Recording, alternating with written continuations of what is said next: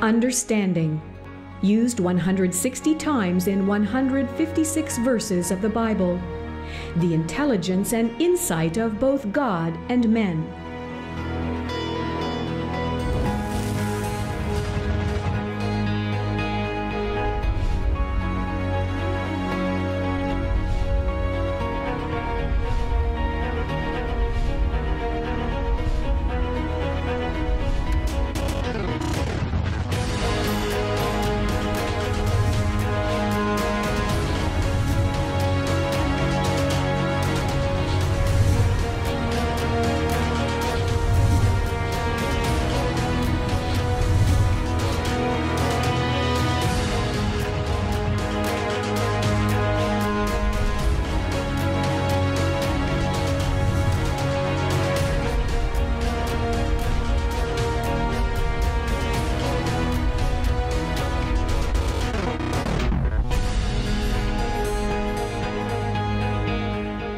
The biblical principle is asking forgiveness is not enough. There should be consideration to restitution. Good morning, good afternoon, good evening, wherever you are. My name is Rod Hembry, and you are tuned in to the weekend edition of Quick Study Television, taking you through the Bible in 1 year. Today, we focus on the book of Nehemiah, chapter 11 to be exact. As we look at Nehemiah, we're going to be focusing on learning restitution. Now, why is this important? It's true that forgiveness is commanded, but restitution is the attitude of Christ. We're going to be talking about that and much more as we continue along, so stay there. And Corey is here with Bible archaeology and history. Corey? Today we are going to be taking a look at the rise of Cyrus the Great, king of Persia, the king who allowed the Israelites to return to Judah and Jerusalem to begin rebuilding the temple and the walls. From history, what an interesting guy. Very interesting guy. And we'll show the Cyrus cylinder in one of our recent Bible guides from the archaeology page on the front. Ryan is here with Cosmic Mysteries. Ryan. Well, today we wrap things up with marine biologist and genetics expert Dr. Robert Carter. And I'm going to be asking him two questions. First, if coral reefs disprove a young Earth, and second, what he thinks is the apologetic value for evidences for creation. Ladies and gentlemen, it is time to study on through the Bible. Get out your Bible and your Bible guides, your quick study tablets. Let's explore together. Here's Corey.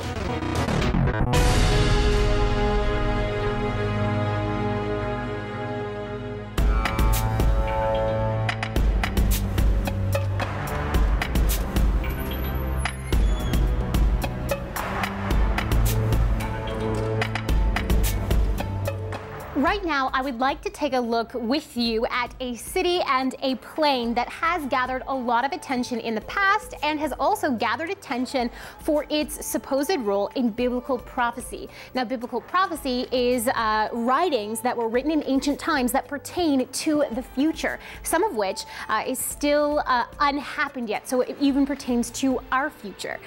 The city that we're talking about today is Megiddo. It had a critical importance in Israel and Judah's past, and a lot of really key events happened there. So take a look at Megiddo with me.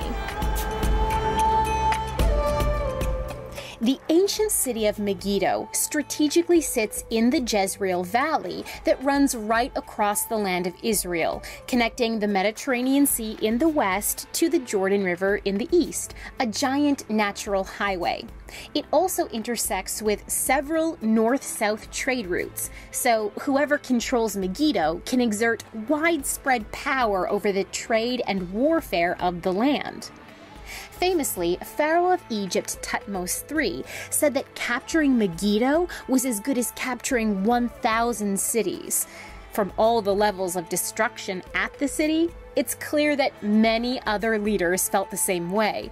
In fact, the reason Megiddo is such a large hill today is due to the city being destroyed and rebuilt so many times. The newer levels were built right on top of the destroyed layers. From what archaeologists can reconstruct, Megiddo was under Egyptian control until some point during the biblical time period of the Judges. By the time King Solomon came to the throne, Megiddo was one of his building projects. He fortified the city's walls and installed one of his famous six-chambered gates. After the kingdom of Israel split under Solomon's son Rehoboam, the fate of Megiddo was to be conquered and reconquered by nations vying for control. But there is one incident that stands out: the death of King Josiah. The once dominant nation of Assyria was struggling to hold off the growing power of Babylon. Egypt was marching up through Judah to help Assyria, but Josiah decided to stand in the way. At Megiddo, Josiah was killed in battle. He was the last king in the line of David who rose to the throne without foreign invention, and he lost his life here. Biblical prophecy says that one day the Messiah will win another battle here and usher back the days of David's throne.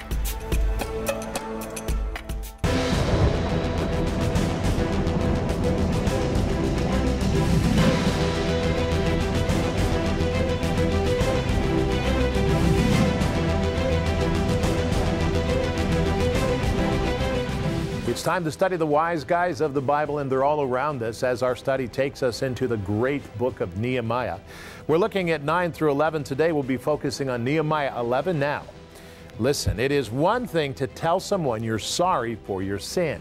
It is very much another thing to ask forgiveness of your sin. You see, asking forgiveness requires a response from the person you offended. It is one thing to ask forgiveness for sin and another to provide restitution for sin. Now, in Nehemiah 11, there were very many wise guys who chose willingly to be a part of the tenth or the tithe restitution of restoring Jerusalem. Others were chosen by lot. You see, to live and to settle your family in ancient Jerusalem, the object of God's wrath during this time, was both a safety risk and bad for your reputation. But God's wise guys did it anyway. And this study helps us to understand why restitution is an important fact of restoration.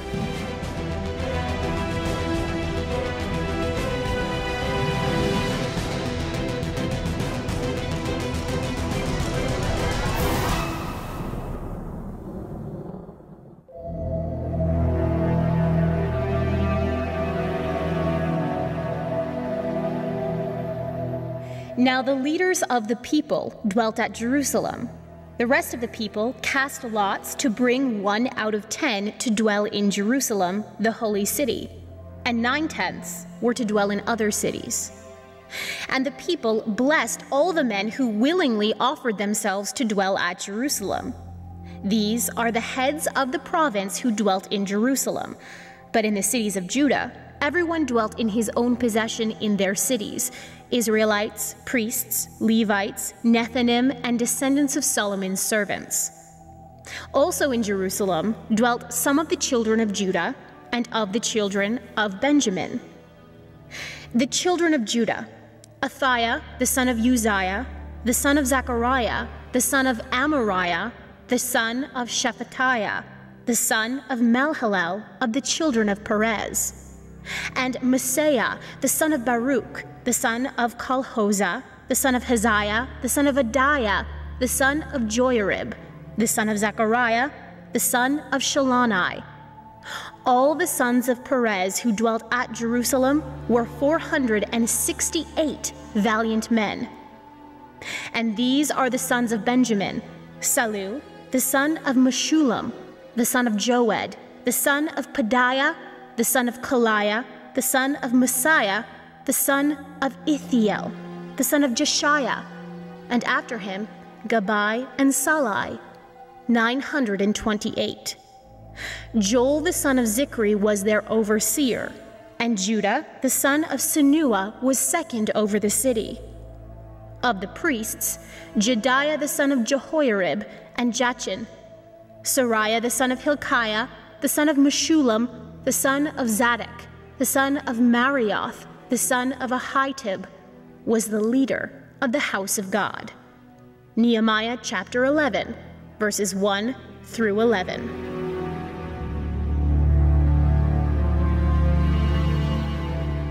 Thank you for staying with us. You are watching the weekend edition of the Quick Study television program. I'm Rod Hembry, and today we are looking at a passage of Scripture that is over 2,500 years old that comes to us to teach us how to deal with restitution. What is restitution?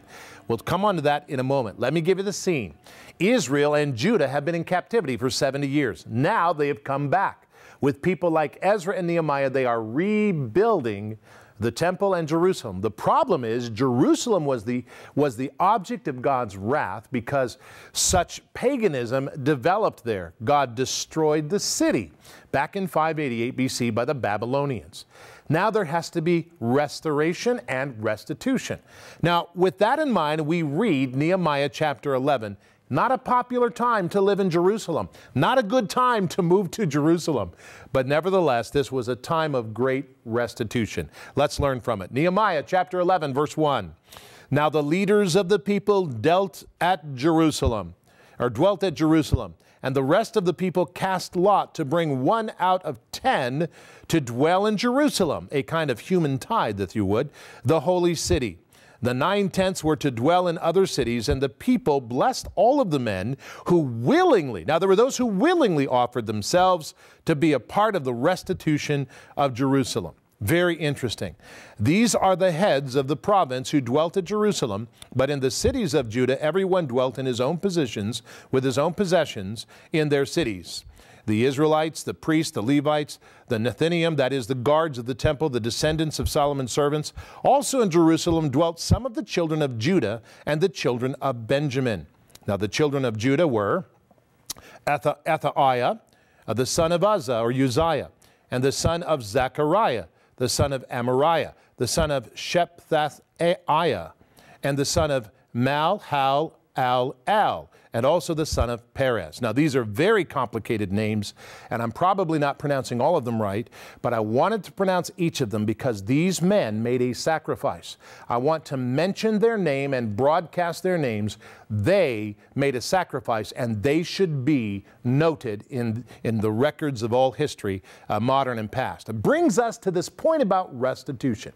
Right restitution is part of returning God's favor where once God's judgment was.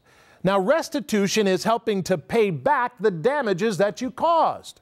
So if my son were caught shoplifting and he shoplifted a candy bar, I would make my son pay for that candy bar. That's restitution. Not merely ask forgiveness, but also return or repair the damage that was done if possible. That's restitution.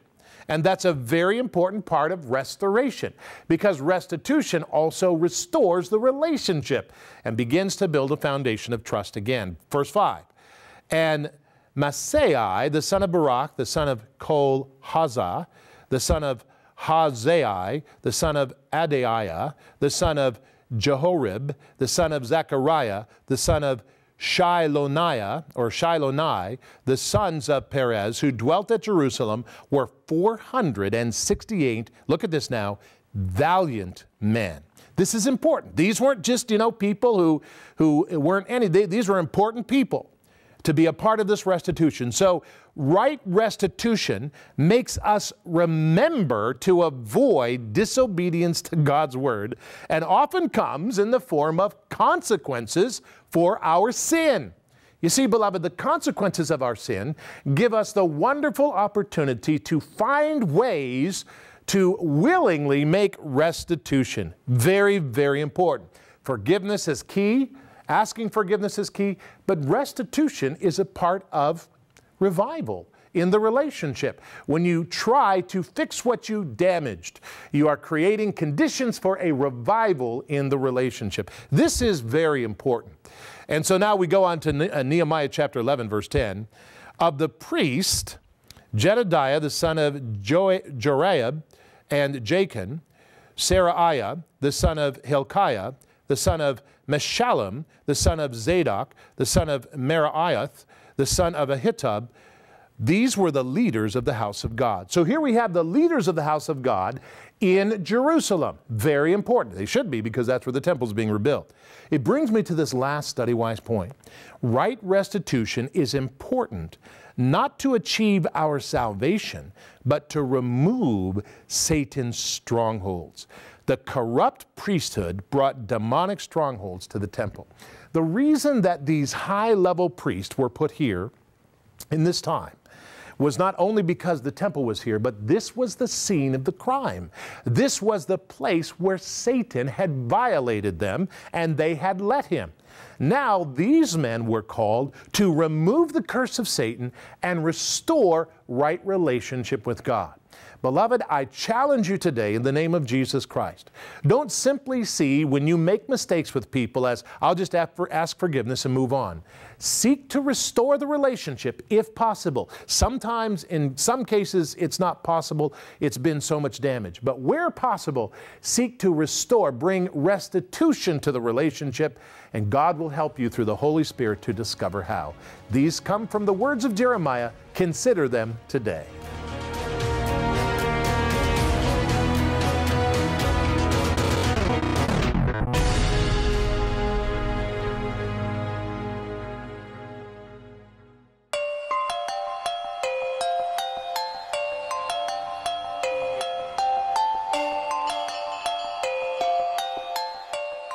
There is a lot of history recorded in the Bible about Cyrus, king of Persia. He was prophesied before he was even born, before he even came to reign. And then there's a lot of history that happened because of King Cyrus of Persia, his proclamation to let the Israelites go back to Jerusalem and build the temple and rebuild the walls of Jerusalem.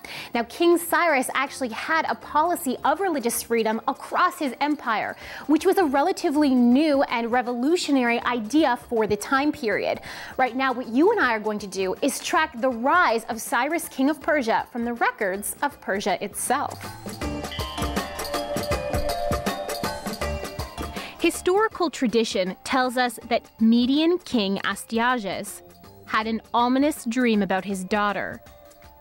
He dreams that she would have a child that will take over his kingdom. This is not necessarily a bad thing, so Astyages chooses for her an already subservient king to be her husband, the king of Persia. Apparently, when his daughter conceives right away, Astyages becomes nervous and schemes to murder the child. But the plot fails. His daughter finds out, and we are told that she never forgives him. Her son, she names Cyrus. Cyrus has both Median and Persian royal blood. History reveals weaknesses and mistakes made by Cyrus's aging grandfather. So much so that there were secret hopes placed on Cyrus, who was a Persian prince, by even officials and leaders in the Median palace. Soon enough, Cyrus does fulfill Astyages' dream. He takes over Media Persia and holds the allegiances of both people groups.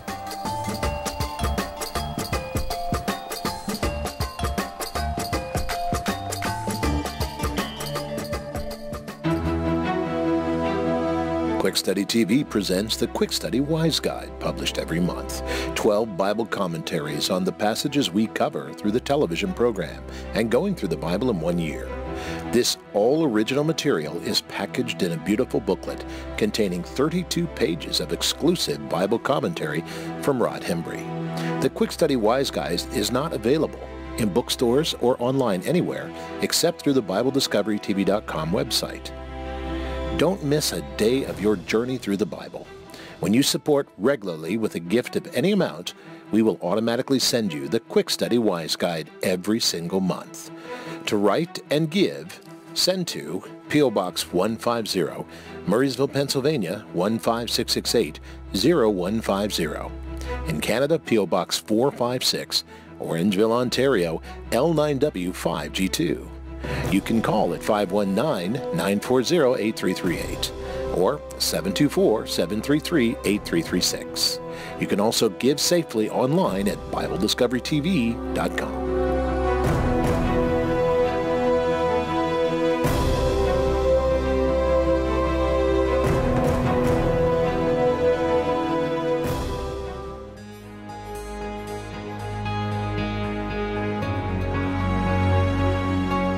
You're watching the Quick Study television program. It is time for Ryan the Science Guy. Ryan?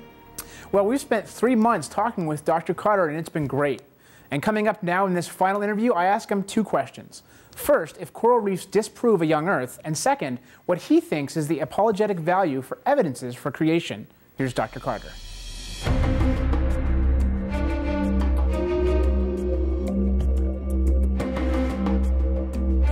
One of the big arguments in favor of evolutionary theory, supposedly, is that coral reefs disprove a young Earth because it would take much too long for coral reefs to grow. They're too big, they're too deep, that corals grow too slowly. But actually, I don't agree. When we look at coral reefs around the world, most coral reefs are only a few thousand years old. And the reason for that is even in the evolutionary model. They have an ice age that ended about 10,000 years ago. Well, during the ice age, all the areas in the world today where coral reefs grow, the sea level is about 300 feet lower. So any place where coral reefs growing today was dry ground, except for maybe a new volcano that might have come up and made a new area for coral reefs. So the entire Great Barrier Reef of Australia was dry ground in their model 10,000 years ago. Creationists this way, well, the ice age was after the flood. So the ice age probably ended about 4,000 years ago. The difference between 4,000 years and 10,000 years is essentially nothing when you're talking about so many assumptions about timing and rates. And I don't have a problem saying that even the largest structures in the world, underwater, the coral reef structures, are geologically young because, well, the evolutionists are saying the same thing.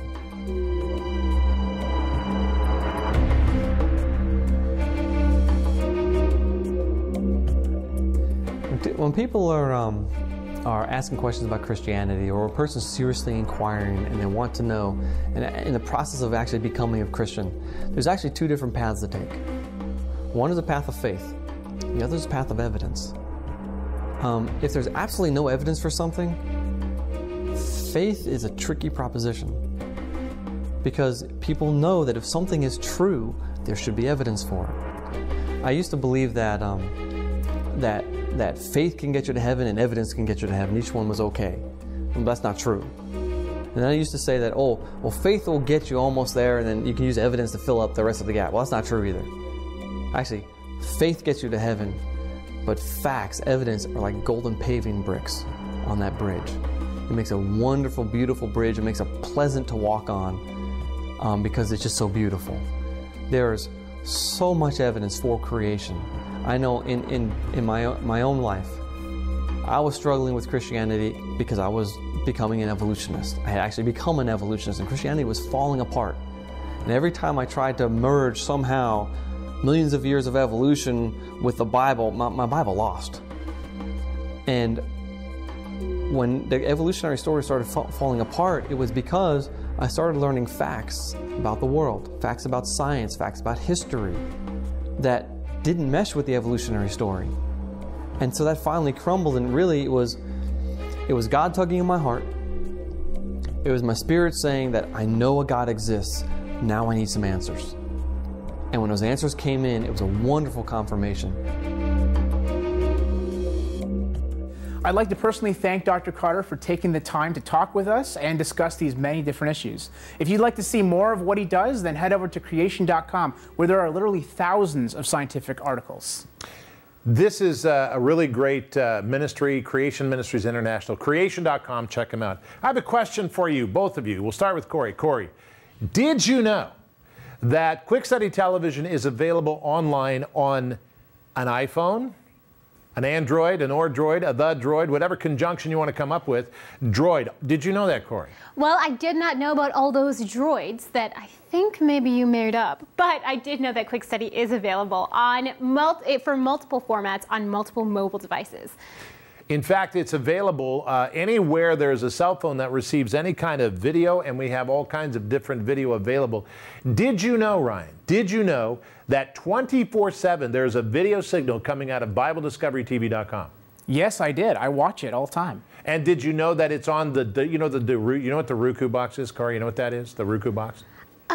I've heard of it. It's some sort of digital box that takes the internet and puts it on your TV, I think. Very good. This is like not a Bible IQ question. This is a modern technology question. Yeah, we're on the Roku box, ladies and gentlemen. Look in the channel store. Go down to spirituality. We're there. It's called the Bible Discovery TV Network. You'll see our logo there. And also, did you know, viewers, that I write this specifically for those who support this ministry. It is a Bible guide published every single month, 12,000 words, 32 pages. Bible commentary that you cannot get anywhere else except through this ministry. We reserve it for those who give an offering in any amount. So we want to encourage you to pray about becoming a partner with this ministry. Here is our address: P.O. Box 150, Murraysville, Pennsylvania, 15668 0150. 724-733-8336. In Canada, P.O. Box 456, Orangeville, Ontario, L9W5G2, studio number 519-940-833. Want to hear from other parts of the world? Use the Canadian address. We are getting your messages on all over the internet, but write to us as well.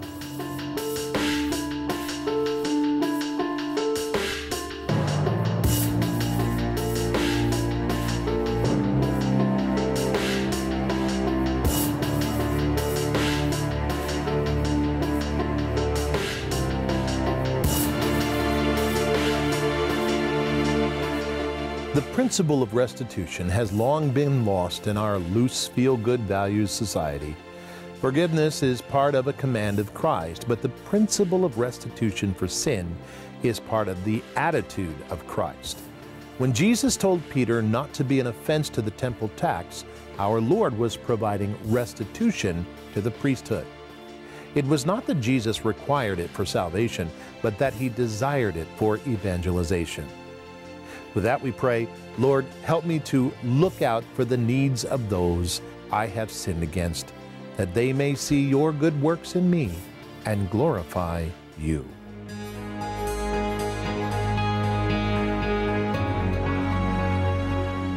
It is time to go in our Wise Up segment today through the book of Proverbs, and we are focusing on this day, Proverbs 15, 26 to 27. Here's one line from there. This is really interesting. He who is greedy for gain actually troubles his own house, but he who hates bribes will live. Now, what does that mean? It means that if all you think, if all you are doing is simply for money and all you can see is getting more of it, this is actually going to bring trouble into your household. You may think that you want money to bring security in your life, but you'd be surprised how much security you can have when you come to Christ and realize that the Lord is your shepherd. You shall not want. Now, that doesn't mean he's going to supply you with 7 houses in the Bahamas and 32 cars. It means he's going to supply your need according to his riches and glory. Supply your need. Very important, because he gives to those who have his desires in their heart. His desires in their heart, he gives to those desires that are in their heart. I encourage you today to come to Jesus Christ. Don't let money rule you or the lack of it be cruel to you. Come to Christ in Jesus' name, realign your life, and he will change your life. Pray to him today.